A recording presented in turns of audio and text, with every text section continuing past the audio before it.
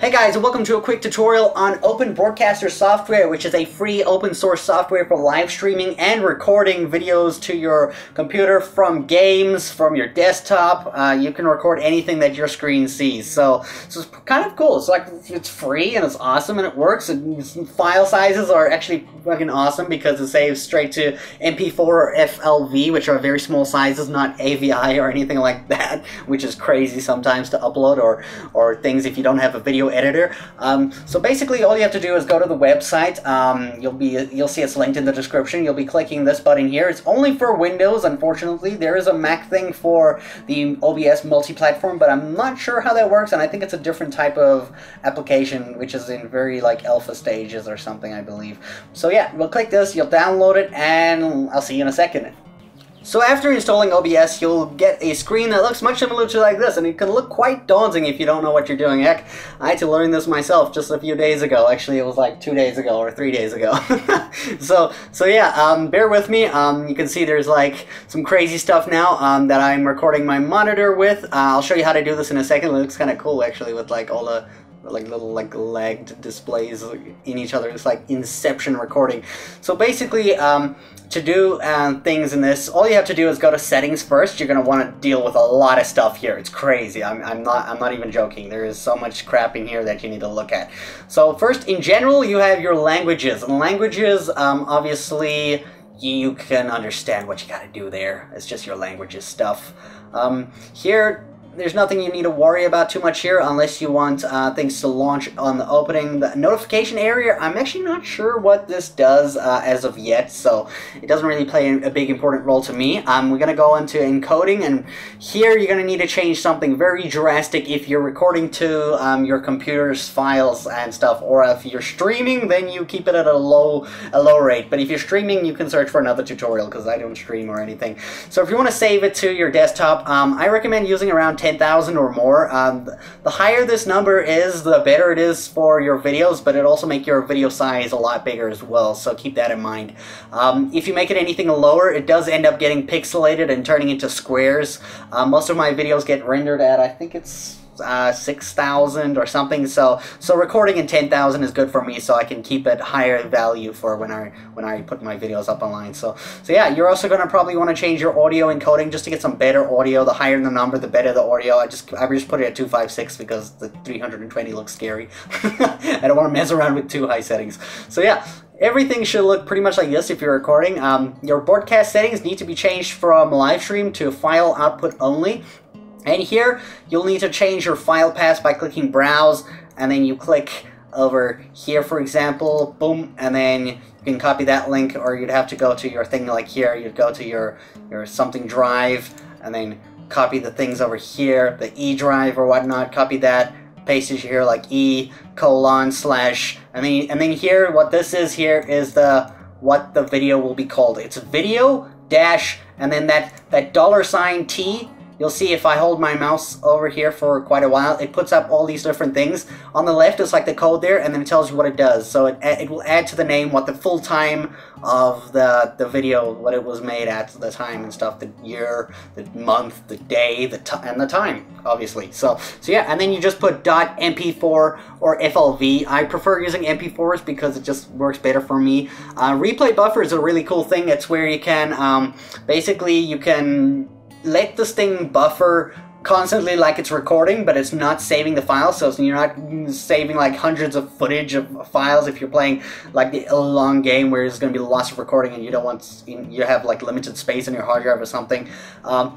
You can set this to a certain amount of seconds, and then when you click a certain button, it will save the last 45 seconds of the recording, the buffer. So if I play a game and something cool happens, I would click that button right after the cool thing happens, and it will save just that moment, those last 45 seconds from when I hit the button. So it's kind of cool to save like the replay of what just happened if you're like into that stuff. So I plan on using it. It's going to be quite cool because I don't want to record hundreds of footage all the time.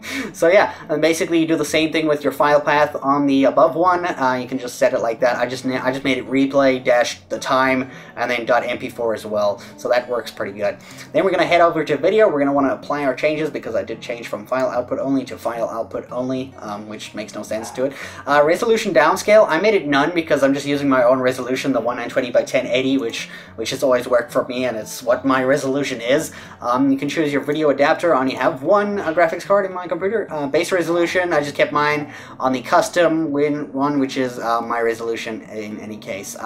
This arrow thing, it tells you to disable it if you're on Windows 7 or Vista, but mine doesn't lag when it is on, so it doesn't bother me. Supposedly it's supposed to lag your computer and make the FPS drop, but it doesn't do it to me, so I'm going to leave it as is.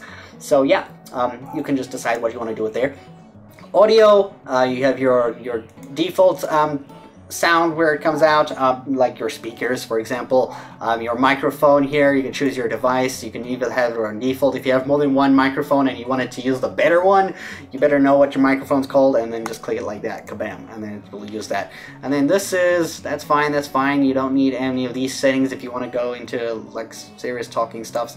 Hotkeys, these are buttons you use to start recording or stop recording, or start the replay buffer or stop the replay buffer, or save the replay buffer kind of things. I've only used those really. I don't use a stream, so I don't need that. To start the recording, that will just basically do what you can see in the background there. It's doing, it's like, it's actually recording my screen, my monitor here right now, so you're getting this like weird kind of effect going on in the background because it's recording exactly what you're seeing here. So yeah, basically I made that F9 because for general, a lot of recording applications use F9 to start recording, and then when you click F9 again, it will stop recording, so that works pretty good. Start replay buffer. The replay buffer won't work unless you start it, so you got to keep it going because it will kind of like record footage for 45 seconds at a time, and every time like something 46 seconds ago will get deleted, so it's not saving up like huge amounts of space.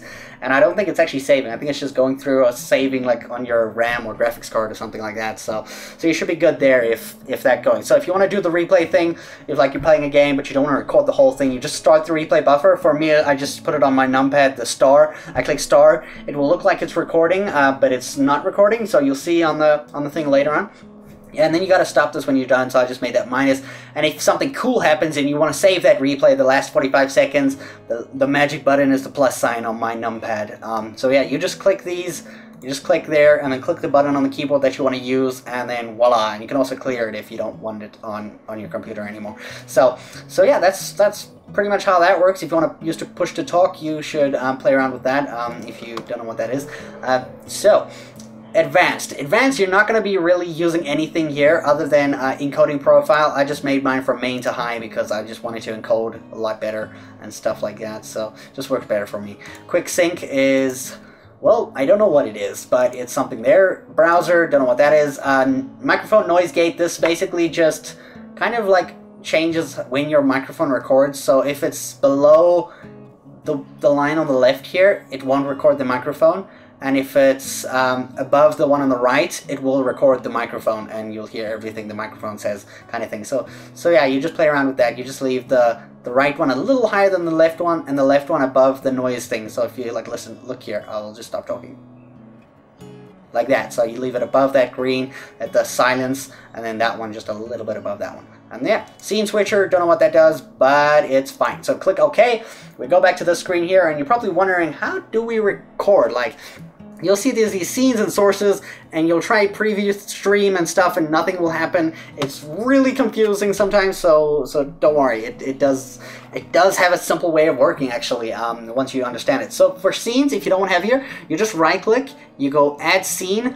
You can call it whatever you want, and as you can see, so yeah, and once you call it whatever you want, you will get the option to just have that scene here. Basically, it gives it a name and an area to use right over there, and then you can go over to your sources. You can right click, add, and then choose which one you want to use. Window capture will obviously capture Windows. Monitor capture will capture the monitor. Though be careful with that one, because that one, if you have a game that's playing in full screen, it won't record that. So yeah, if you want to capture a game, you click game capture, which you can see motion capture. I'll go to properties, and you can see on monitor capture, it will choose the monitors. I have 2 monitors, so it will just ask me which monitor I want to use. You can obviously try this out to see which monitor is the right one.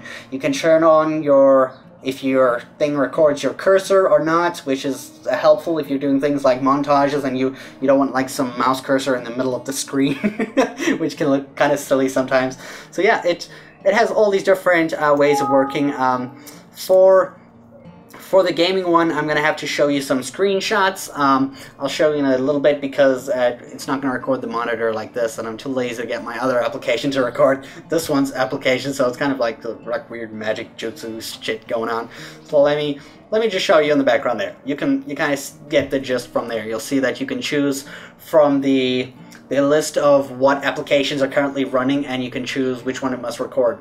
Keep in mind, like, some games go from one state to another. For example, League of Legends will have the launcher. You don't want to record the launcher.